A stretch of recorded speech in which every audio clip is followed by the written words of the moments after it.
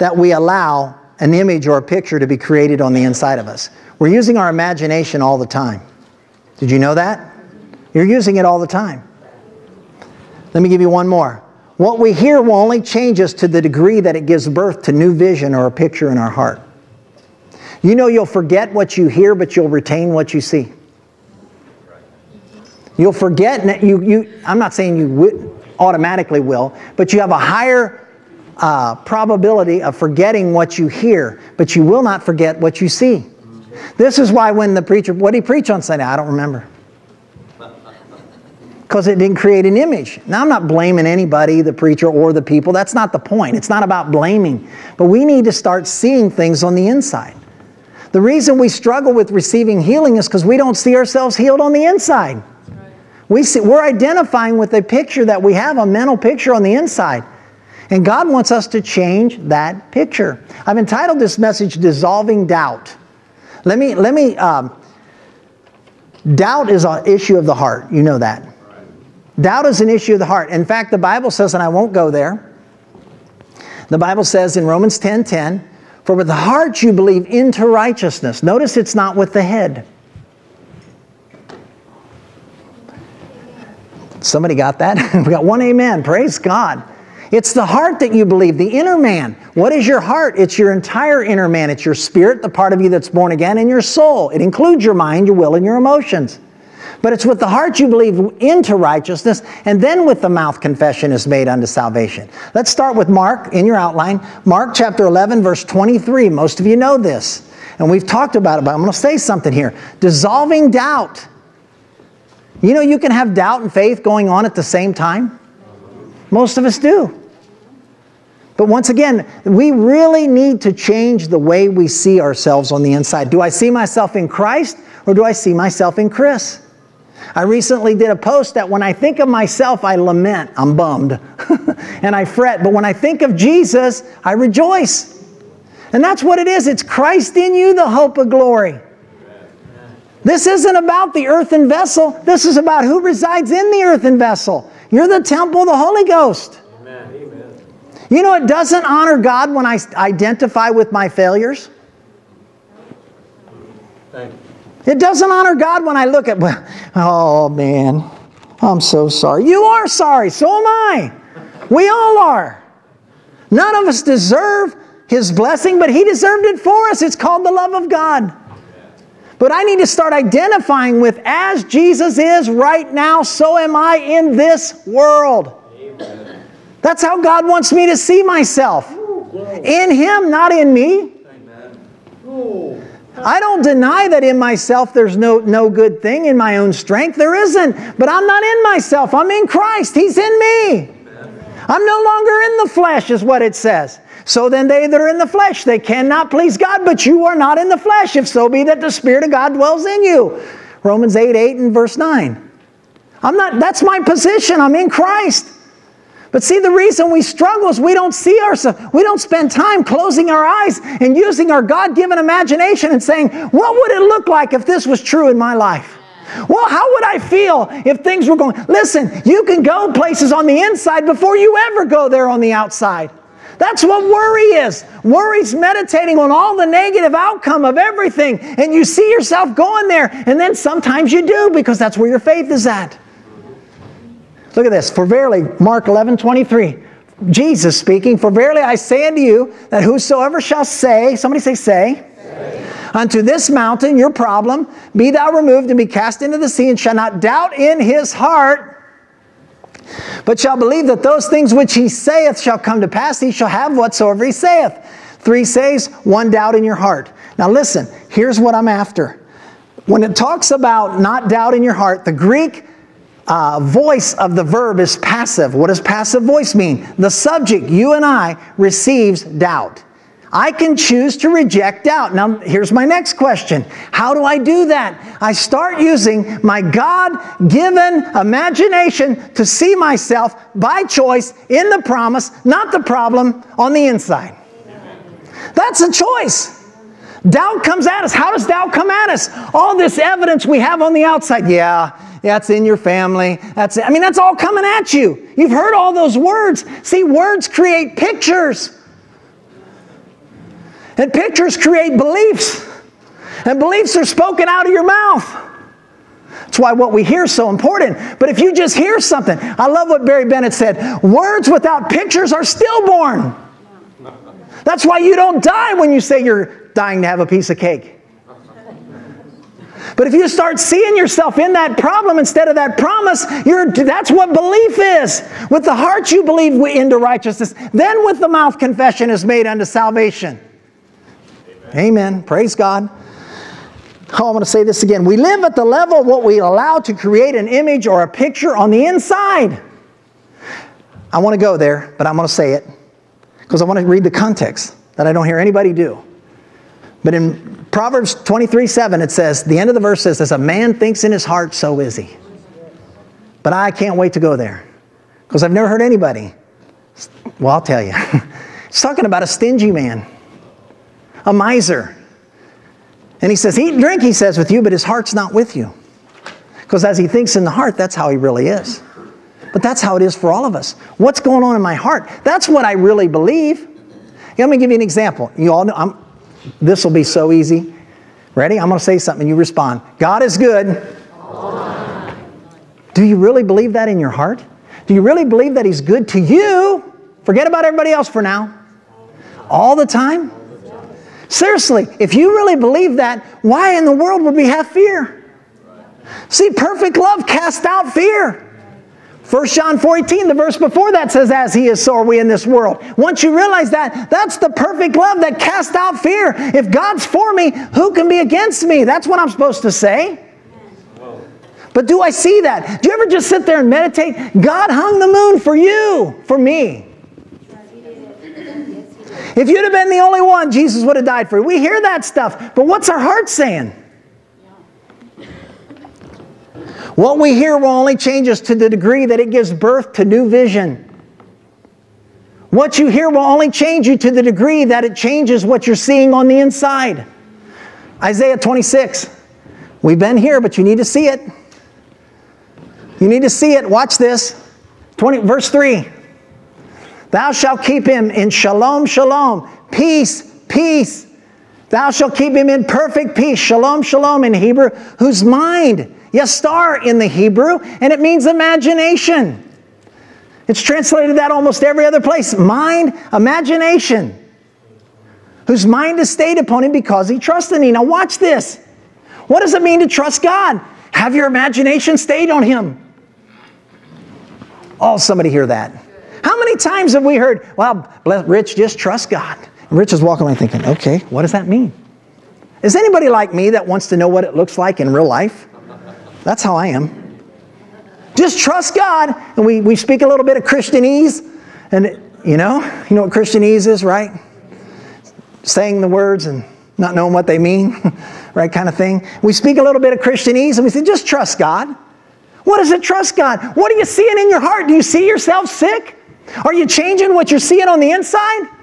Or are you allowing people to paint pictures? You watch a TV show and Hippotor and Zipitor and Ripitor and Hypotor and possible side effects. Tim Hawkins, the Christian comedian, has a funny video. And he talks about, man, my arm's feeling great, but all the side effects. The side effects will kill you. But see, those are creating images and pictures. Do you look in the mirror and say, He renews my youth. By the stripes of Jesus, I walk in divine health. Jesus paid the price. I'm not broke. Do you talk to your checkbook? Do you say, no, in the name of Jesus? I am blessed, whether it looks like it or not. And it's not just material. I do have a great marriage. I am blessed in my marriage. My wife loves me. I realize my wife is getting better looking all the time. I'm telling you, I'm finding out she's a woman of God. I was wondering for a long time. No, I'm serious. It impresses me to see her growth. It impresses me. But I'm telling you, you go God's way. Here's what people don't understand. We didn't get in this mess overnight. We're not going to get out of it overnight. But it'll start, if we'll start changing the way we're seeing on the inside, we will eventually change what we see on the outside. That's right. Glory to God. Look at this. Look down on page 1. Your heart is a vision factory, and without pictures, words are stillborn. Your heart is a vision factory. You're constantly seeing on the inside. Okay? So anybody got anything on at home? A roaster or something? Or are you planning on a restaurant? I guarantee you when this message goes on and on and on, you're going to start seeing hothead burritos or wherever you go, right? Because all of a sudden you start seeing it on the inside. God gave you your imagination. Isaiah 26:3 again, watch this. Trusting in Him is keeping your imagination stayed upon Him. Do you know your imagination forms or fashions your world? God will keep him in perfect peace, shalom, shalom in Hebrew, whose imagination is stayed on Him because he trusts in thee. That's what it means to trust in Him. Look at the next verse. Trust ye in the Lord forever, for in the Lord Jehovah is everlasting strength. God wants us to see on the inside. And I ask you, what are you seeing daily on the inside? Do you see yourself defeated or do you see yourself victorious? Do you see the favor of God on you? Do you see people liking you or do you see them rejecting you? I fought with rejection. I have. I go and I think, but I said no. And this last conference I fight no. People like me. And guess what? People like me. That's right. They do. But I got to see it on the inside. I'm so used to being... just from a small town in Ohio. Just a little dinky town. Not much of anything. Well, I don't know. You might want to tell the Lord that because He moved into this earthen vessel. It's not about the earthen vessel. It's about who's in the earthen vessel. And it's the same with you. We limit God in our imagination. We don't limit Him anywhere else. What we do and say on the outside is a result of what we're seeing on the inside. And as long as we see limit itself, we'll limit the limitless God on the inside. Christ in you, the hope of glory. Praise God forevermore. Watch this. Point. A key to dissolving doubt is to allow the promise to paint a picture in your heart. Promise goes in the blank. Allow the promise to paint a picture in your heart. Both the Hebrew of the Old Testament, the Hebrew language, and the Greek language of the New Testament contain pictures. God is into us seeing pictures. Behold the lilies. Yeah. Behold the fowls of the air. The kingdom of God's like a seed. Pictures, pictures, pictures. Genesis chapter 15, watch this, verses 1 through 6. Genesis chapter 15. Watch this. This is Abram before his name changed to Abraham. After these things, the word of the Lord came unto Abraham in a vision. Now, what sense does that involve? You got physical vision with your eyes, and you got internal vision, the vision of your heart. When the vision of your heart lines up with the vision of God's Word, that's when we began to see the manifestation of God's vision. First the blade, then the ear, then the full corn in the ear. It begins to manifest. God's a God of increase. Jesus Himself increased in wisdom and stature and favor with God and man. That's God's plan, but it doesn't happen unless you start seeing on the inside what God's saying in His Word about you. Not because you're great, but because He's great. And He decided to move into you. In and of ourselves, we're all nothing. But we're not in and of ourselves. Hallelujah. So watch this. The word of the Lord, the Word came in a vision. Boy, there's a revelation right there. The Word came in a vision. The Word came in a vision. The Word comes to you and I in a vision. Not necessarily having a vision, but beginning to see on the inside. I'm going to use an example. Some people struggle with praying in the Holy Ghost, praying in tongues, receiving it. You know why? Because they just see themselves on the inside as not being able to receive it. Because they've tried before. That'll hinder your reception. You can apply it to any promise, anything, because that's what we see. We see ourselves defeated. We see nobody liking us. We see all these things. We see that, what's the use? We see all that. When we start seeing what God, that's why the Bible says He's able to do, if we let the power work in us, exceeding abundantly above all that we ask or think, according to the power that's working in us. What's that power? It's seeing the imagination of our heart, seeing the love of God on my behalf. This is the key, guys. There's the key of keys, the taproot of key, all the other tools, praying in the Spirit, man, they all help, but you got to see it on the inside. The Lord's trying to paint a picture. on the inside of how he sees you in Christ. After these things, what? The word of the Lord came unto him in a vision. Notice the first thing God says. Freak out.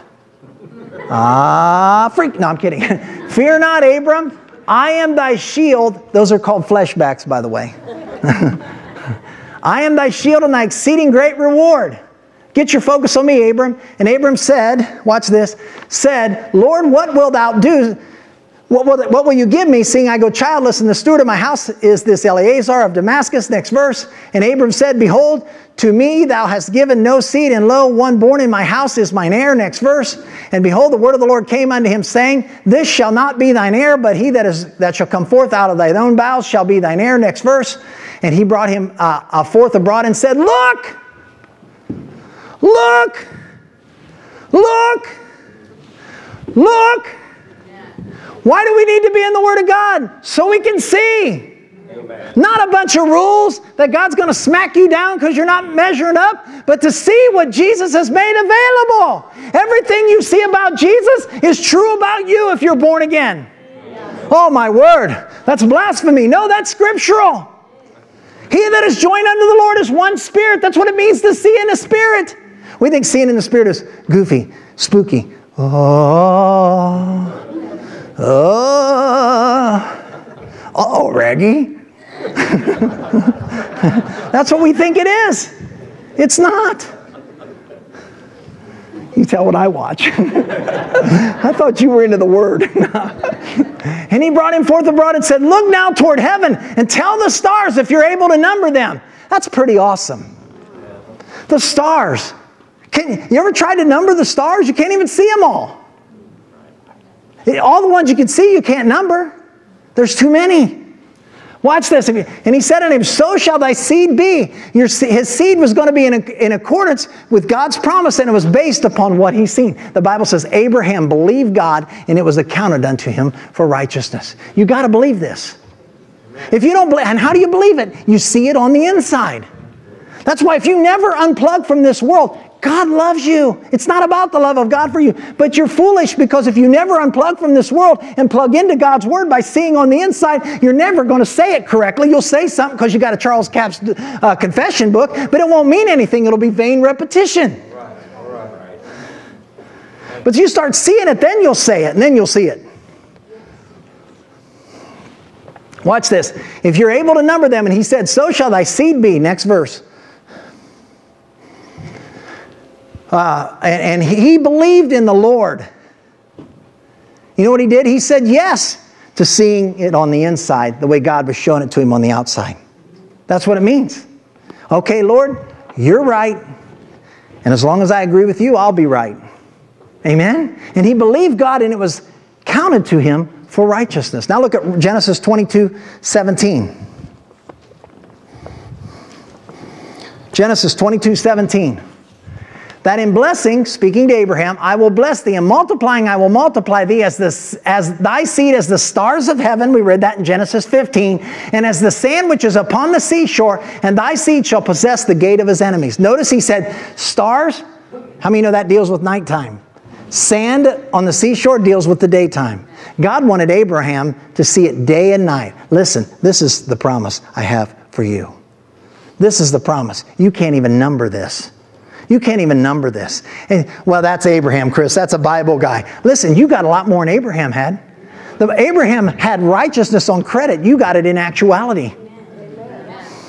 Who do you think you are, Patty? I'm a child of the King. I'm a child of God. Humble yourself and say that. That's what God says about me, because I'm in Christ. He's in me. He lives in me. That Christ might finally settle down and feel completely at home in my heart. How does He do that? When I begin to see what He sees about me. Okay, back to the thing. Number 2, God desires us to see. The Word is loaded with pictures. Look at this one. John 14:9. This will rock your world. Watch this. God wanted you to see Him. Jesus saith unto him, Philip, have I been so long with you, and yet hast thou not known me, Philip? He that has seen me has seen the Father. Whoa! And how sayest thou then, show us the Father.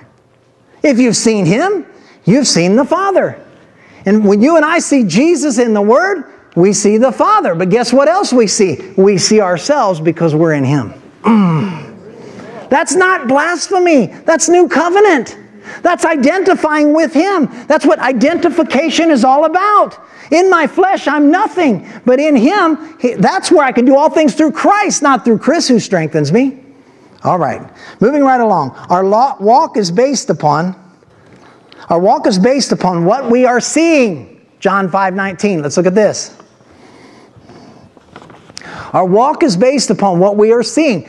This is why, people, this is why the church as a whole, we're being outdone by our culture. You know why? Because culture is creating images. Everywhere you go, you see images. I mean, I get this thing on my phone, it comes up. I mean, advertisements on my phone, it's coming some girl.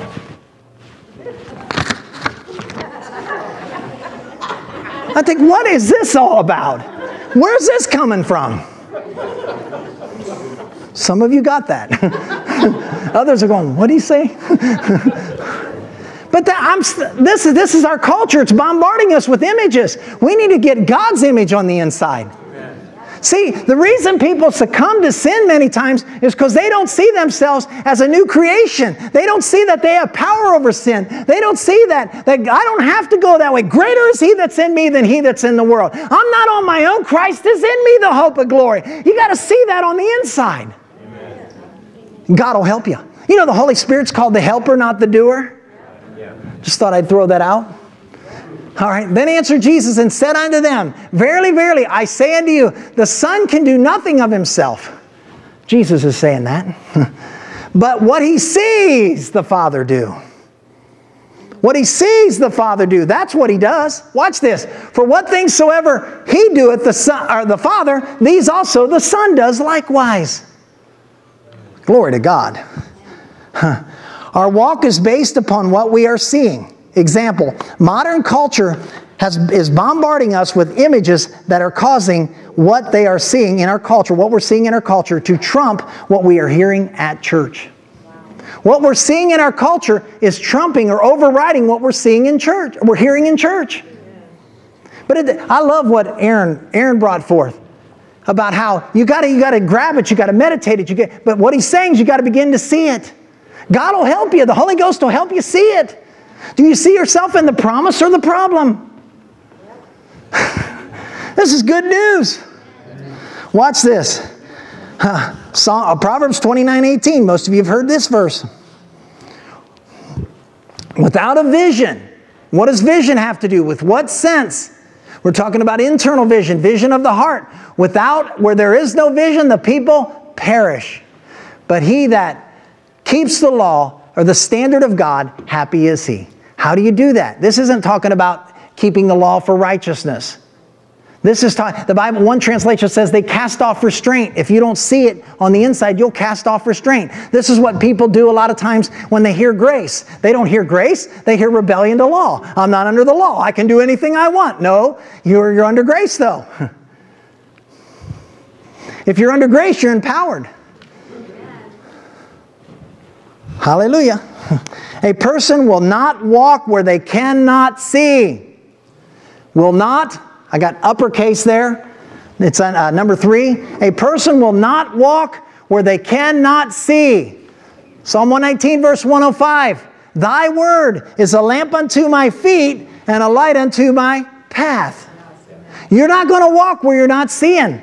I don't care how great a message was. I don't care how much it stirred you up. I don't care how much hallelujah and waving a hanky or whatever you do. I don't care what it did. If it doesn't create a vision, it won't change your life. Right. But see, this is where you got to grab hold and say, you know what? That really spoke to me. I'm taking that into my prayer closet and I'm going to make it mine. I'm going to make it mine. Lord, you're going to show me that. See, we see ourselves getting depressed. We see ourselves, well, it's just normal. It's just normal. We see, that's what I'm saying. And then people will come up and they'll speak words to you. And then if you let those words create a picture, those negative words, then it'll become a belief of your heart. Then you'll speak it and you'll have what you say. Many of us Let me say this one again. A person will not walk where they cannot see. And I got wow there. If you want to know how to spell it, no, I'm just kidding. Example, many of us see ourselves sick, broke, in bad relationships, etc. Many of us see ourselves that way. Well, that'll never happen to me. You know, it's just this the way it is. It's just it'll never happen. You can't be a victor with a victim mentality. And everything about the Lord, we are more than conquerors through Him. Amen. What do you mean? That means there's things to conquer in this world. Look at this one. Proverbs 4. Let's just go there first. Proverbs 4. Your heart is a vision factory. Say that. Say, my heart is a vision factory. Whether you'll have vision intentionally or by default. Do you know that? You're gonna have a heart vision intentionally, or you're automatically going to revert to something negative. Automatically. See, let me tell you something. I'm going to say this again. This isn't something you hear in one message and then that's it. This has just got to be we start a month ago we talked about this, or a little over a month. But this has got to be something you got to start in your life. You got to practice. It's hard in the natural because I'm so used to being negative. It's easy to be negative. Everybody's negative. Everywhere you go, it's negative. You turn on the news, it's negative. Another killing, 400 million were blown up today. And I wonder why I'm depressed. Can't seem to put the dots together here. But that's why if you're not drawn from God's Word, if you're not seeing vision from God's Word, if you're not seeing the life in God's Word, guess what? All you got is this evidence out here. All you do is gather your evidence from the world. Hallelujah. Now go to Proverbs 4:20. Number 4 is guard your heart, which produces what you see. The blank is heart. My son.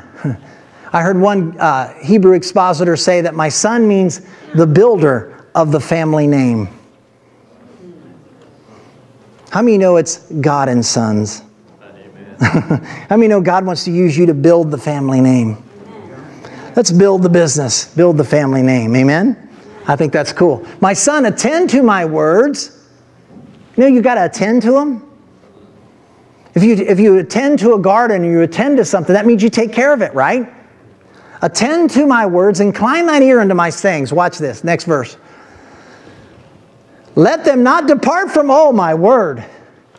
Let them not depart from my eardrums, my nostrils. Let them not depart from thine eyes. Keep them in the midst of thine heart. Do you see it? Vision. What are you seeing on the inside? You see victory or you see defeat? I've been telling my wife, we've been talking about this a lot. I see so many people, and it's not going to change until they change the vision of their heart. It's like, you know, you try to do this and do that, but it's always the same thing because their heart's not changed. Until their heart changes, their circumstances aren't going to change. That's why you take two people, and this is true. You take two people that come out of abusive relationships and they're single, you put them in a room packed full of people, the two abusers will find each other. Because their hearts, like hearts, attract. They attract. See, this is life and death. Belief is not a thing of your head, it's a thing of your heart that affects your head and affects your mouth. We believe in our heart, then we speak. Therefore we speak. Speaking may help you sow seeds to your heart, but just saying it does not mean you're seeing it in your heart.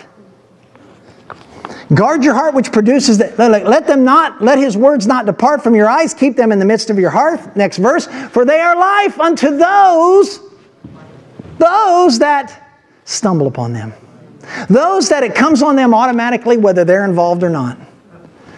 They are life only to those who find them. God's Word is life only to you who find it. And how do you find it? You get it in your heart. You begin to see it in your heart. Those are the only ones that receive the life that's in God's Word. How many know a lot of Christians live defeated lives? If it was just because I said I'm born again, I said yes to Jesus, then it should be an automatic thing, correct? It's not. His words, they're only life to those who find them. And you got to see it, and you got to keep it and guard it in your heart. And their health, look at this. If you find them, then they're life to you, but they're health to how much of your flesh? All. Except for your bottom earlobe. All of it. You know what all means in the Hebrew? Thank you, Peter. All, that's right. Next verse. Keep, guard your heart with all diligence. Guard it. Guard what you're seeing on the inside with all diligence. Guard it. Guard it. You know what that means? Guard it. Told my son Joel, he's dealing with a teacher who believes in open borders. And I said, just ask him if he locks his doors at night. And if so, why? Open borders, man. You shouldn't lock your doors. It's getting political. Better stop. Keep your heart. Guard your heart with all diligence. Why? For out of it flow the issues of life. Now watch this. Watch this. Out of it are the issues of life. That word issues means boundaries. Boundaries. Who determines the boundaries, God or us? No, we do. God's limitless. We determine the issues or the boundaries of our life based on what we're seeing on the inside. You know, it's difficult. I mean, when I say I marvel that I'm still alive, I do sometimes. I mean, I know me. Talk beat down. I mean, I used to think if I spoke negative of myself, that was humility. I talk about a mess. But guess what? You know, I'm really rejoicing in this. I'm finding out every human being is a mess. And God takes messes and makes messages out of them. And if I'll begin to see in line with Jesus, who is perfection, and bring every thought captive to His obedience, not mine, all of a sudden, He'll manifest the excellency of the glory is of God and not of Chris. Glory to God. God delights in using messes for messages. All you got to do is start lining yourself up with who Christ is and not who you are. Because who you are is who He is if you're born again. In Him, I'm not saying you're Jesus. Don't freak out on me. But I'm saying you're one spirit with Him if you're born again. Glory to God. How would Jesus... You know, I'm sitting there thinking, Lord, you know, I can't. You see, I look at me. When you look at you, you limit you. When you look at Him, you become unchained, unlimited. God wants to use me to change the world. Amen. Come on. Now you say that about you. Say, God wants to use me.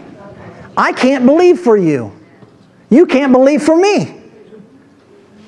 Now whatever that is, whatever degree or all as long as I'm in His perfect will. God's plans for you are so much better than your plans for yourself. But what happens is we continue to identify with ourselves. Even our revelation. We think, well, I don't have enough revelation. We start thinking it's based on what we know. It's based on who He is. That's the revelation you want to go with. If you're born again, God sees you in perfection, not in imperfection. Amen. 1, 2 amens. You know when you say amen, you're saying, be it unto me. That's how God wants you to think. When you walk in, Christ is in you. The Holy Ghost walks in. Jesus walks in. The Father walks in. They're one. They're in you.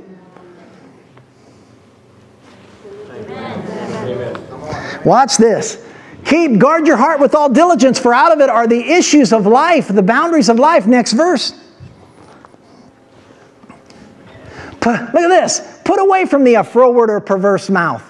You notice he talks about it, your heart, and then he goes to your mouth. See, many times we try to change our mouth without changing our heart. Somebody hear that? Put away from you, and perverse lips put far from you. You change your heart, you'll change your lips. I've been telling my wife, man, I just get this urge. Lately, it's been really strong to just praise the Lord. I was telling Joel the other night, I said, I don't even want anything. I just want to love on Him. And there's nothing wrong with asking. I ask, but I try to get that out of the way so I can just love on Him. Does anybody hear this? You ever been around somebody and they're just there because they want something from you? Like your kids? No, I'm kidding. Not my kids. No. Except for Grace, she's not here. No, I'm kidding. No, seriously, you know, if we would just love on the Lord. But see, that's a heart condition. The more I know He loves me, see, you will love God. The more you know He loves you. Listen, it's automatic. Who would try to tell me, oh, you just need to love God. You need to love God. You need to try harder to love God. We love God because we get a revelation. He first loved us.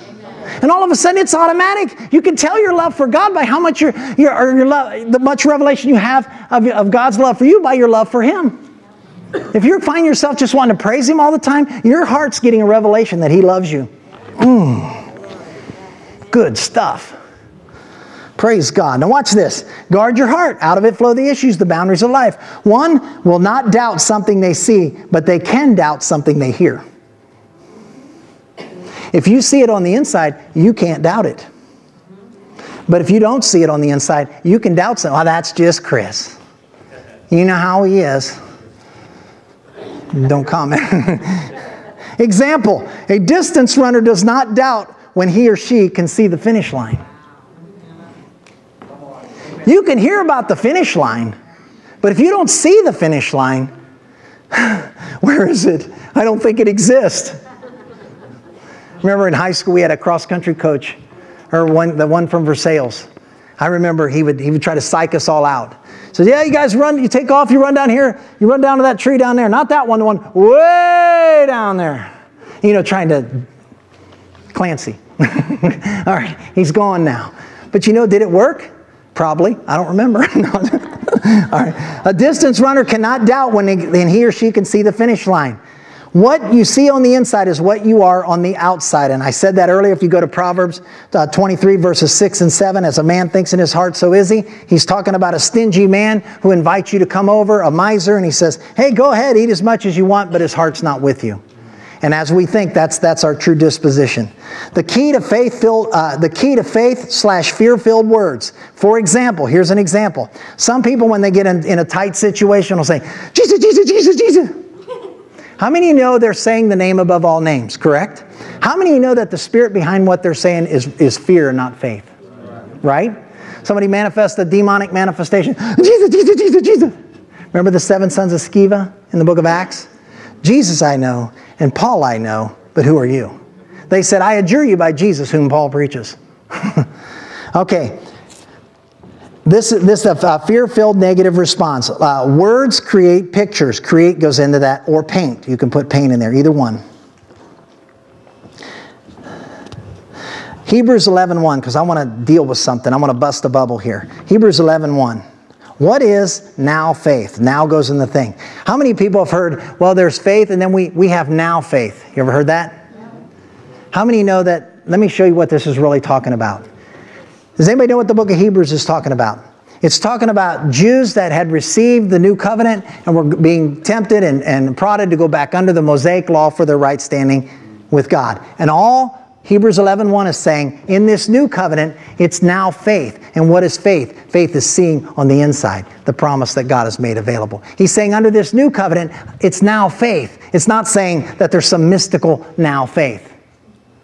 Can anybody hear that? He's saying under the new covenant, God operates via faith. And faith sees on the inside the promise and then proclaims on the outside. All right, moving right along. We're just about done. Praise God. I'm excited. Practice. Somebody say practice, put off / put on. Practice. Some people say practice makes perfect. I believe practice makes permanent. How many know if you practice something negative, it's not going to be good? How many know that we call them bad habits, right? Practice, what's your practice is what this is why, once again, this isn't going to come by osmosis. This isn't going to come because you heard this message. This isn't going to come automatically. You're going to have to take this truth, get the CD for your love gift of $1,000. I'm kidding. Just joking. All right? Begin to meditate on this. Begin to make it yours. And begin to practice it every day. What do you believe in God for? Are you seeing yourself in that promise? Or are you seeing yourself, well, it's just always going to be like this? We're so used to identifying what we've seen in our physical life that it's difficult to change. It's going to take a while to turn this ship. But you can do it. Yes, amen. You can do it. You can do it. I'm in process. I'm in process. I realize it's wrong for me to think less than what Jesus says of me. It's not because of any merit of my own. It's because I've received Him by faith. It's because my faith is in Him and not in me. And so I need to begin to say what He says. But I need to see it, and then I'll say it. Say it may help me see it, but just because I say it doesn't necessarily mean I'm allowing myself to see it. All right. Practice, put off, put on. Look at Ephesians chapter 4, verse 23. Verse 23. And then we'll do 22 through 24. And be renewed in the spirit of your mind. Isn't that powerful? That word be renewed is an ongoing present tense verb. Be constantly renovated in the way you think on the inside. The image you see on the inside. Be constantly renovated. Now back up to verse 22.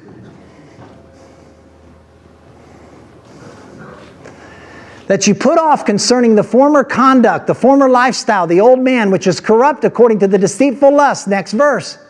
And be renewed in the spirit of your mind, the very depths of the way you think. Be renewed in there. Be renovated there through your imagination, through seeing the promise. Next verse. And put on the new man. And that you put on the new man, which after God is created by God in righteousness and true holiness. When thoughts come at you that are contrary to what God says, say, I reject that thought. I rebuke that thought in the name of Jesus. And see that thought getting a kick in the backside and sent on its way.